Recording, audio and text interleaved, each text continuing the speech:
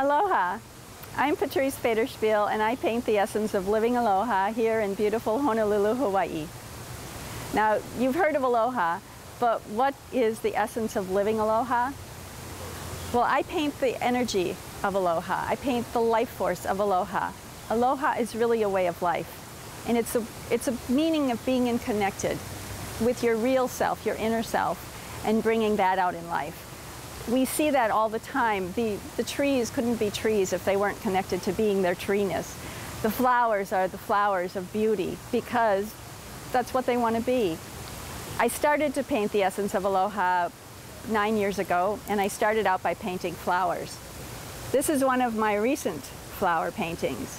My new style is I'm calling hide and seek watercolors, because I start with an idea. I put the paper flat in my studio, I layer it with crepe paper and gauze and jute and finally paint, and then I let it dry. Once it's dry, I lift all of the crepe paper and the jute and the gauze off the painting, and I'm left with a skeleton, and it's up to me to find my painting again, to seek it out. When I'm at that point, I bring it out in public, and I do the rest of the painting in public. That way, people get to watch me paint, they get to experience the magic of painting, and they get to see the painting emerge. It's a lot more fun that way. Painting can be very solitary, but because I'm painting in public, I get to be with people most of the time. This is another of my florals. This is an orchid.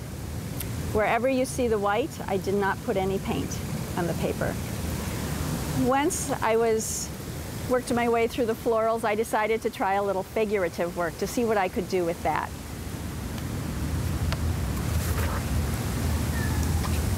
This painting is called Spirit of the Land. When I started her out, I thought she was going to be called Giving Thanks, because that's the expression that I wanted to portray. But she turned into be more of a painting about the land as well as giving thanks, and so she is the spirit of the land.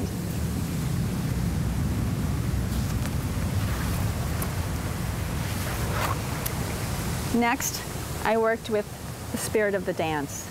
And you can see the energy of this dancer in her hands, in her feet, in the movement of the air around her.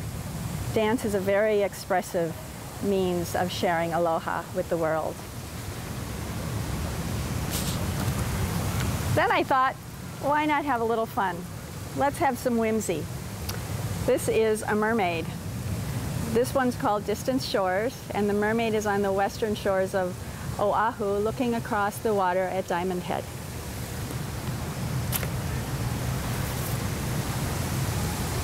This painting is Mama's Little Mermaid. The surprise for me in this painting was when I was all finished, I could see little hearts in the tail of the baby mermaid as she's about to kiss Mama.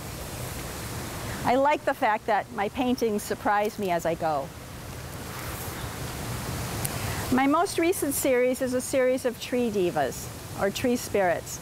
We have some of the most sculptural trees in the world here, and whenever I pass them by, I see people in the trunks. This one is called Enveloping the Sun. This one is The Earth is My Body, My Head is in the Stars. And over here on my easel is a painting in progress. This one has the couple embracing in the trunk of the tree, and I'm yet to find out what I will locate in the canopy above. As I said, my paintings keep me guessing, and that's part of keeping them alive. It's important to me to keep my paintings alive so that when people see my paintings, they feel that energy and it gets echoed back in them and for them. It's such a joy and a gift and an honor to be able to paint here in Honolulu. And I thank you for paying attention and watching. Mahalo.